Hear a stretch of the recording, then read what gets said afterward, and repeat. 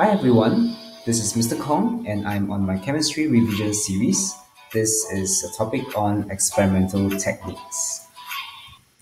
Now, as an overview of today's summary, we'll look at the types of apparatus, the accuracy of the apparatus, how to collect gases, and how to dry gases. Now, before we even look at the type of apparatus, we need to look at what common things we measure in chemistry. As we go along, I want you to think about the various experiments that you have done in the past and to think about what kind of things you have really performed using various apparatus. First thing we have is mass. Now, what kind of masses have you encountered and what did you use to measure mass? The second thing is time. Were there experiments that you have performed involving time? What apparatus do you use to measure time? Third, temperature. Were there things that you have done that involved temperature? And what did you use to measure temperature? And finally, volume. I think you've done many experiments involving volume of liquids, and maybe not that many involving gases, but I hope that you are able to recall some of these apparatus.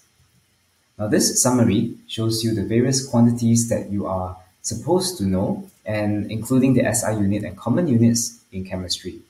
Now, the various apparatus as well as the degree of accuracy will be covered in the following slides.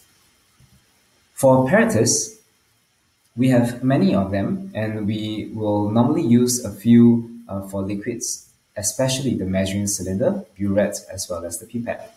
Gas syringe is reserved for measuring the volume of gas. Now, the measuring cylinder is not a very accurate piece of apparatus, and therefore we use it for estimated volumes only.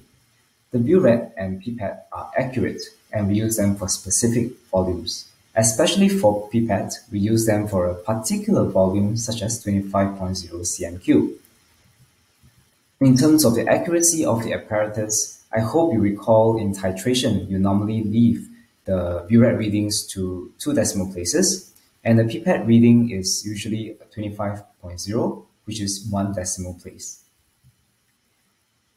Now, before we look at how we can collect gases, I want you to think about the reactions that can produce a gas. Now, you can pause this video and think about these reactions.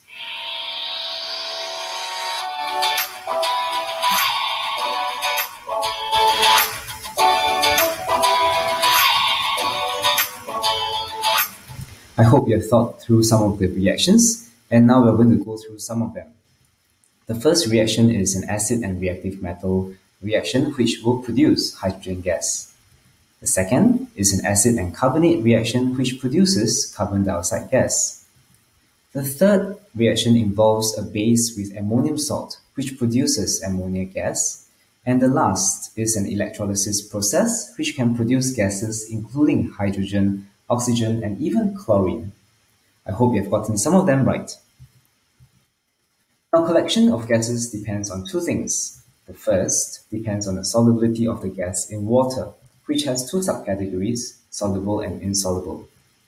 For the next factor, it is the density of the gas as compared to air. Again, the gas can be lighter or heavier than air.